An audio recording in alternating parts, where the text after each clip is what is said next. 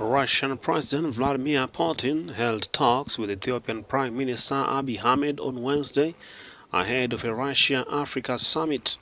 Putin has billed the two-day summit that opens in St. Petersburg on Thursday as a major event that will help bolster ties with a continent of 1.3 billion people that is increasingly assertive on the global stage. A regular political dialogue is maintained, and the heads of foreign affairs departments closely cooperate.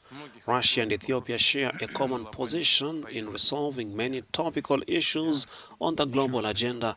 Once again, I want to welcome all of you, dear friends, and I want to express the hope that our meeting today, as well as participation in joint work at the Russia-Africa Summit, will be fruitful and will benefit the development of all our relationships. This is the second Russia-Africa summit since 2019. We have a very long history. We've been passing through lots of ups and downs together.